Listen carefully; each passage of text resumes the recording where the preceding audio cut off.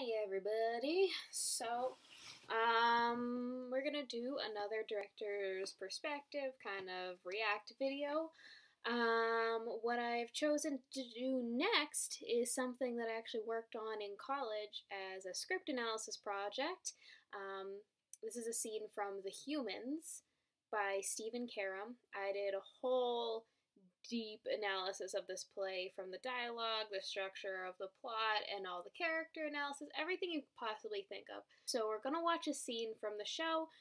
This is basically a family gets together for dinner. I believe it is Thanksgiving, if my memory serves me correctly.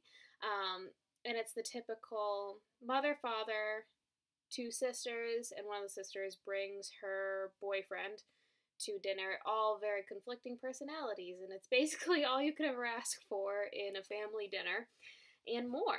A great thing to immediately notice about this is the dialogue is written in such a way to be hyper-realistic, and I think we'll see in the way this plays out, the direction, the staging is focused on realism as opposed to presentational theater. I've been better for years. It's why I'm comfortable talking about it. You take medicine for that? Dad, that's rude to ask. It's sorry. Immediately, let's notice where the realism comes in. Very, very rarely are you going to see anybody putting their back to the audience.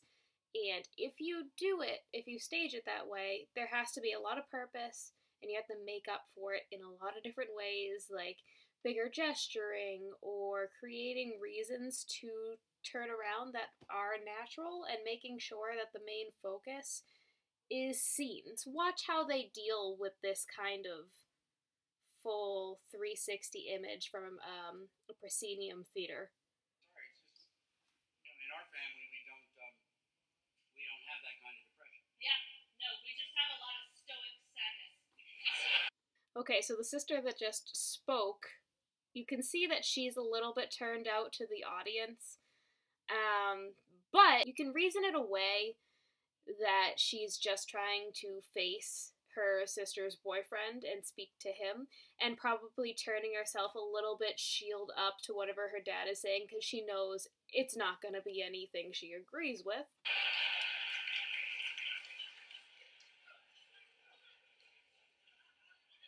I'm sorry, it makes me wonder, the kind of faith we grew up with, it's not perfect, but you take for granted what a kind of natural antidepressant is. No religion at the table.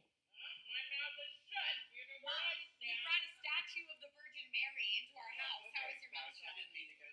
And this whole rhythm of how this dialogue works, as cool as it already is, and the tools that the writer has given you with a scene like this and a play like this, you still have to work the patterning, the rhythm. So it's not just everyone talking on top of each other, because if you've ever sat at an actual dinner table, you get distracted by what someone else is saying, you don't hear what you're supposed to be hearing. So this is all about making sure that the right lines are being heard at the right times, and still maintaining that realistic energy of people talking over each other in normal, everyday dialogue. This was a great turnout you just saw from the other sister. And it's like, if you really look at that moment, no one ever turns all the way that way to look at something over there. They just go like this. But we can't do that if we need you to be seen by the audience. We have to open her up somehow. So this is her opening up to the audience. Whereas if she just went like that, especially with the overlapping dialogue, she would probably get cut off and you would barely even hear anything she said. You put your faith in juice cleansing and yoga, but you won't try. My mouth is shut. You eat chard to feel your best, but you said half your friends are in therapy. You said That's so because, I'm just asking. yeah, I was trying to get you to pay for mine. I still can't afford it. Well, save some of the money you spend on organic juice and pay for yourself.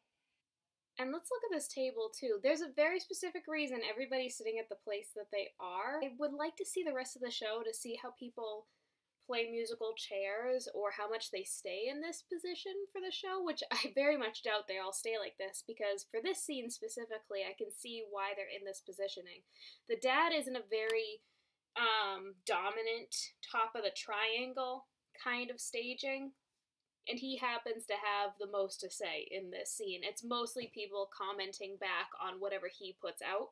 The mother is kind of floating in the middle of everything, and just once in a while pipes up, giving into that very natural comedy of it.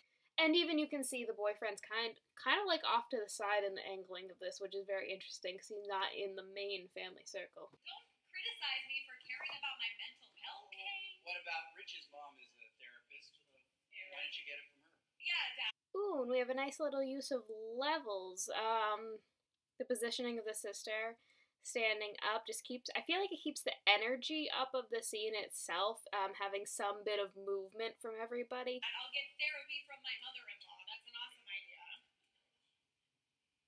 She's not your mother-in-law unless you get married. Let's back that up for a little bit of comedic timing just on that last part. And I'll get therapy from my mother-in-law. That's an awesome idea. She's not your mother-in-law unless you get married. And those are the little quips that you want to keep the mother at the center of the scene for. And notice the energy of that beat. Oh, I'll get it from my mother-in-law then. Space. She's not your mother-in-law and blah, blah, blah.